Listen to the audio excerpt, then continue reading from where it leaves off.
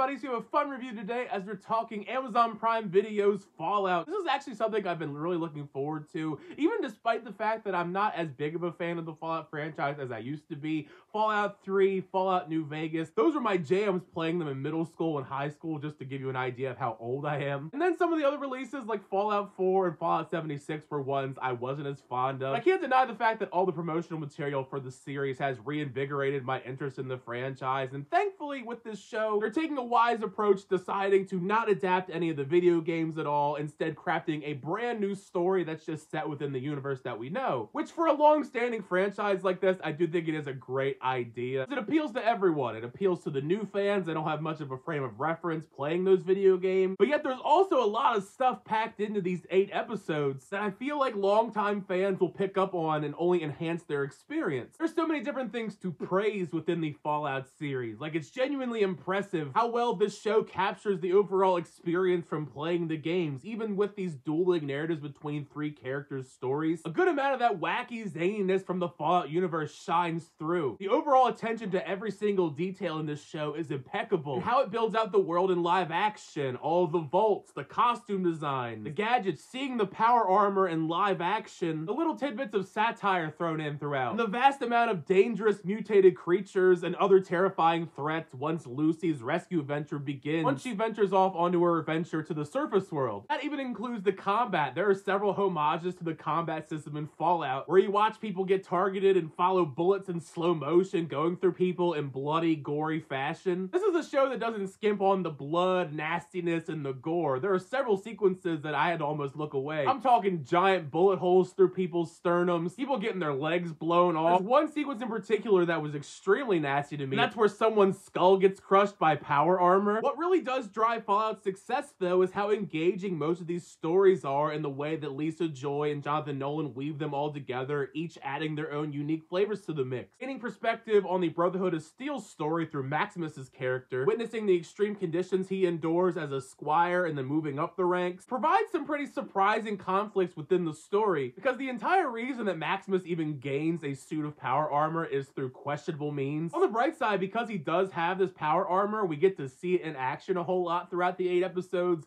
The only downside is he's not very good at using it. It's still definitely awesome when we get to see it in action in some of the action sequences. The most engaging storyline out of the 3 is pretty much the main story at hand that revolves around Vault Dweller Lucy, played by Ella Purnell. The arc that we see her character go on is an interesting one, this Fallout-style inspired fish out of water story. The journey we go on with Lucy's character has so many twists and turns in it. Firstly, we see her as this bubbly, carefree individual who's blissfully ignorant to the truth of the world in her vault, only to then have this massive culture shock from the moment she's forced to go on this rescue mission style adventure. In just about almost every single episode, she is put through pure hell the moment she gets up there, trying her best to make allies while scavenging for supplies, all the while pretty much every single thing up there is trying to kill her. If it isn't raiders or ghouls trying to kill her, or creatures trying to eat her, or other things trying to harvest her organs, there's also just Walton Goggins' character coming in and out of the story. Walton Goggins is just one of those actors that I think is criminally underrated. Each time he's in a movie or a TV show, he gives a fantastic performance, despite the fact that most of the time he doesn't get the recognition he deserves. I hope he gets the recognition he deserves for his performance in Fallout, though, because he might be my personal favorite amongst the entire cast. He continues to showcase fantastic range with this outlaw-type character, Cooper Howard, otherwise known as the Ghoul, which I know could be kind of confusing, but there's other ghouls in the show. But bear with me. Given his last name, I have to imagine that Cooper Howard is named after Todd Howard, the director and executive producer at Bethesda Game Studios, who worked on many of the Fallout games. Any single time his character appears on screen, he's so menacing and imposing with his presence, yet has this fun, twisted southern charm to him. Practically any single time he appears in the episode, you get excited because you know some wild shit's about to happen. Another major aspect about his character that I enjoyed about the overall narrative of Fallout is the way that he's utilized to flesh out a lot of the backstory of the universe. Since through his character, since he's been alive so long, we get to learn more about the history of the early days of the Vault Tech Corporation, and also just his life before he turned into a ghoul, even giving fascinating context to things within the world of Fallout, fleshing out the world a little bit more for fans of the video game series. It's kind of ironic in a sense, especially if you played the Fallout video game. Sometimes while you're playing it, you get kind of sidetracked from the main missions doing other stuff. Stuff like that is apparent in the storyline for even the TV series of Fallout. At its core, all 3 main characters are trying to acquire require the same exact thing despite mostly being separated for long stretches of the season. Some episodes by far are more engaging than others. There's a stretch in the middle of the series. As far as major plot progression goes, the needle isn't moved all that much due to being sidetracked by various different things, different adversaries blocking the way. Some of these characters get kidnapped multiple times in one season. There's also this storyline going on inside of the vaults, this mystery swirling underneath the surface. In this case, it's literally underneath the surface. The secrets that are dug up are tantalizing. So certain episodes do feel a little bit crowded as far as storylines are concerned, trying to progress. Much like a lot of the big shows on Amazon Prime Video, you can definitely tell they pumped a lot of money into this show. It's visually stunning. Jonathan Nolan directs several of the episodes, and each of his look phenomenal. Practical effects and CGI, realizing this world and the creatures and all that stuff, it's breathtaking, but there are a few moments that are kind of distractingly bad. It's mostly just one character in particular. There's one character that we meet along the way that has one eye,